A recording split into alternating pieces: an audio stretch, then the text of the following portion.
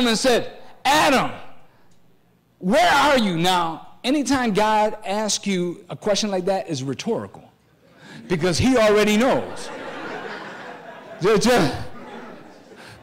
know, if you think you're having a conversation with God and you're giving him revelation about who you are, it does not work that way.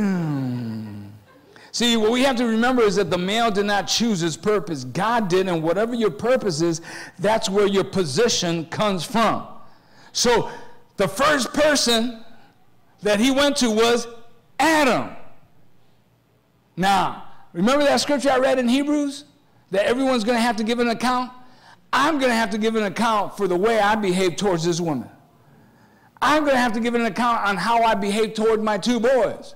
I'm going to have to give an account on how I behave toward my family in general. Carlos Reyes stands before God. That's why I need the high priest. Okay? So, now, let's move on for the sake of time. See, anytime our leadership is not obvious enough to those around us that it requires an explanation, we're in danger of losing it. If you must continually remind people that you are in charge, someone else is likely assuming that role. I mean, leadership should appear natural and be evident to all. In other words, when anybody comes to my house, I'm the leader. Okay? No, that's the way it is. This is not being a male chauvinist pig. This is being godly. Anybody that comes to my house has to deal with me, and I'm with my wife. As a matter of fact, one time, this is very simple. I don't know what happened. The garbage man did something, or she did. No, I know what it was. We were living in an apartment, and my wife, you know, we like to eat rice. How many here like rice? Now, this is a problem, though. See, don't put rice down garbage disposal. It clogs it up. So, she was doing that. And so the guy came to fix it, and he's getting all like that with her. I stepped in and I said, excuse me? Now, she's wrong, but you don't talk to her like that. You want to tell me something. You understand? I'm standing in line, and I'm enjoying my time with my wife, my grandchildren, and some knuckleheads are doing something. I step up to the plate. I don't start going,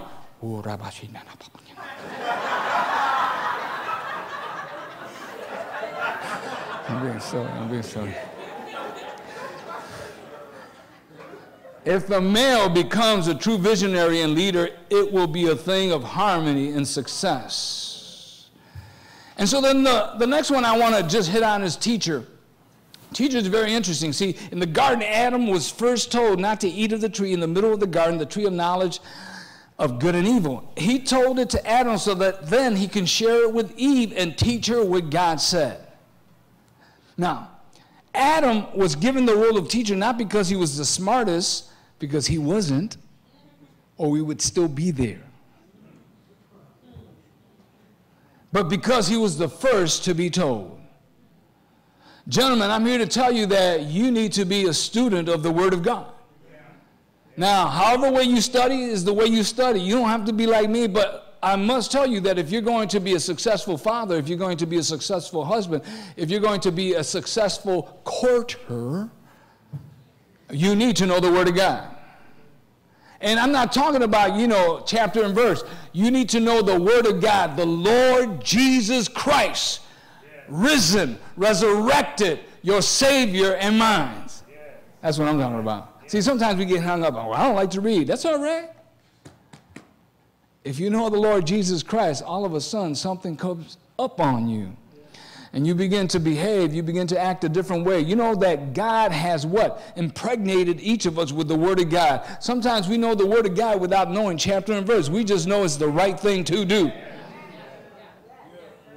I know men out there who are not saved, who are living more godly than men that say they're saved. So Adam here was given the role of teacher. Now, God never told Eve what to do or what not to do. So when Satan tempted her, she responded with her teacher, what the teacher had told her. And so Adam had done his job to inform and teach Eve. So the male was created to be the spiritual leader and teacher of his family. The Bible says that if a wife has a question, as I said earlier, about a spiritual matter during church, she should ask her husband about it when she gets home. Don't stand in line.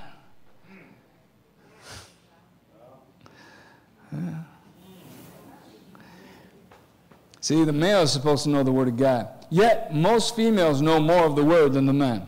You know, I do marriage counseling. It's amazing. So I sit there, and here's the husband and the wife. And the wife is just cutting him up with the Word. And the man's standing there, and I'm in my mind going, dude, you're getting sliced up. And you're not coming back with anything. So you know what I have to do? I have to actually tell her to put down the sword. See, because when a female does that to a man, see, I may not get to this part, but a male has an ego. Look, talk about ego. Where's mine? There it is. This morning I got this. Best husband ever.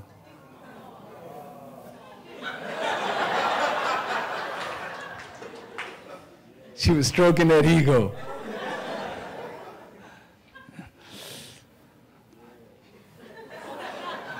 I got to remember what I'm doing preaching, that's right. See, too often fathers leave this responsibility of teaching the Word of God to their mothers, to the mothers of their children, and it becomes especially difficult for mothers when their child reaches a certain age in which they do not want to submit to authority. Again, I go back to my life and my two boys. I mean, you know, especially my oldest, he's a big guy. I mean, he's big. I mean, he'll mess her up. But I taught them from an early age how to behave with the women. I taught them from an early age that I'm the leader. You go over there, see, when they want to run something by me, they go to the mom first, because the mom is going to nurture, is going to understand, is going to do all that kind of stuff. When they come to me, they better have their ducks in a row. Oh, yeah, because I'm going to ask very specific questions.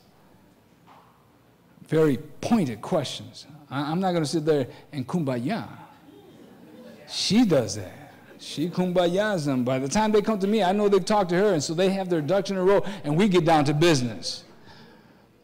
I don't know about how it is, but, you know, men are of very few words. And I am one of those men. Now, a lot of people think I'm very, I'm outgoing. And my wife will tell you I'm not. When I get off the stage, I go, whew, I go back into my world, man. This is really God thing. So a teacher is very important. A teacher is always going to tell you how to do something. Have you ever seen men? You know, if you're having problems with the car, they don't know anything about a car. And they'll come and go.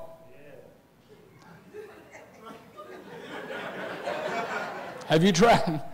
Yeah, you see that? Or you're trying to fix something and a man shows up like your father or something and they don't know anything about carpentry. And they start telling you how to do it. That's how we've been wired. See, so my sons, when they come to me, they know they're going to get an answer. Even if it's the wrong answer, they're going to get an answer.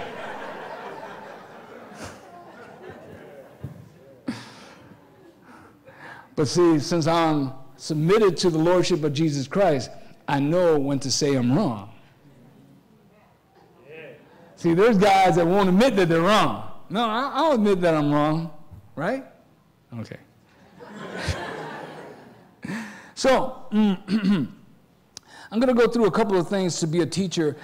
In Deuteronomy chapter 6, verses 6 through 9, there's 5 instructed tips that we see for how a man is supposed to teach their children. And I'm not going to read the scripture. You can read it on your own. And the first one is you need to talk about them when you sit at home. See, when your conversation is going on at home, it always is about sports, all kinds of things. And what I do with my boys is that I integrated sports, I integrated the current events, but I always factored in the Word of God. I learned that I could speak the Word of God without chapter and verse. I never had a devotion with my children, but I had a devotion all the time.